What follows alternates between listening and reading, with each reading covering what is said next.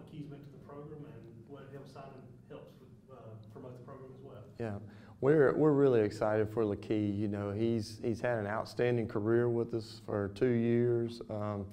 You know, just a quality young man from a local program. You know, at Shannon High School, well coached, coming out of high school, and you know, just a lot of support from his parents. We really appreciate his parents. You know, allowing him and allowing us to work together for him to be an outstanding student athlete. You know, just an outstanding young man on the court, in the classroom, in the community, and we couldn't be more excited to see him move on and sign a scholarship to continue his education and continue playing basketball at the 4-year level, and look forward to watching him play over at Ouachita Baptist University. Well, exciting day, extending your career. Just talk about how it feels to know that you're going to be taking your talents to the next level.